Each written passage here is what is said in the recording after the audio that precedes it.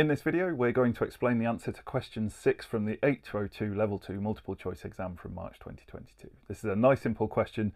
It just asks what unit is equivalent to A times 10 to the minus 3. The options are A, NA, which is nanoamps, B, that weird backwards Y thing, which is actually the Greek letter mu, and in this case means microamps, C, MA, which is milliamps, or D, KA, which is kiloamps. So remember, these are the multiples and submultiples that we can use to make numbers easier to physically write down, and we can simply swap out the letter for a power of 10. So nano becomes times 10 to the minus 9, or billionth.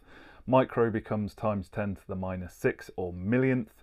Milli becomes times 10 to the minus 3, or thousandth, and kilo is times 10 to the power of 3, or thousands. So the answer is clearly C, MA for milliamps.